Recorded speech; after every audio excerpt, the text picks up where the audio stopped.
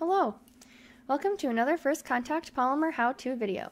Today, we will be cleaning water spots from a mounted corrector plate.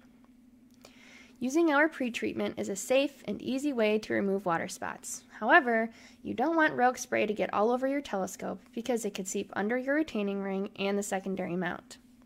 So, today we will spray the pretreatment onto a lint-free cloth to safely clean this corrector plate. The cloth should be saturated but not dripping, and you can use any lint-free material.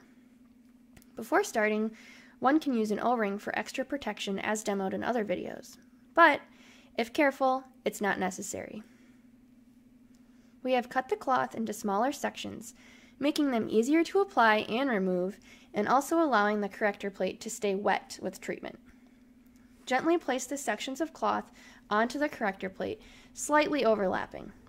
Allow to dwell for 10 minutes or longer if especially dirty, and if needed, add a little more pretreatment onto the cloth just to maintain that saturation.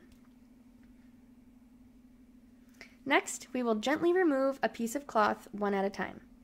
This keeps the rest of the corrector plate slightly wet with pretreatment. Using a pipette, I'm carefully adding polymer onto this exposed section. Pulling the polymer with a fan brush, I'm also mixing the polymer and pretreatment. Repeat until the corrector plate is fully coated. The pretreatment is water-based, so mixing with First Contact, it takes a little bit longer to dry.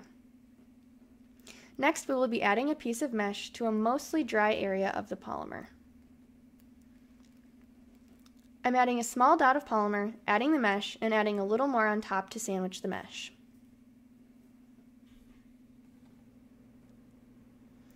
Let dry for a couple hours, and it's ready to pull off.